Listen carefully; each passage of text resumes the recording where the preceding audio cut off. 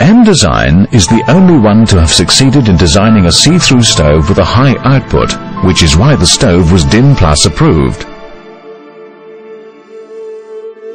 The first lift door steers the first baffle plate, and the second lift door the second baffle plate.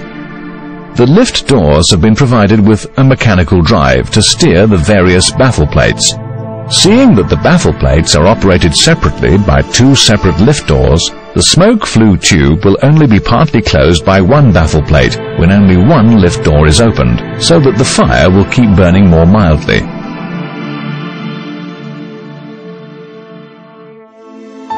When there is a fire with two lift doors open, both the plates will automatically open up completely, and therefore there will be no more smoke in the living room.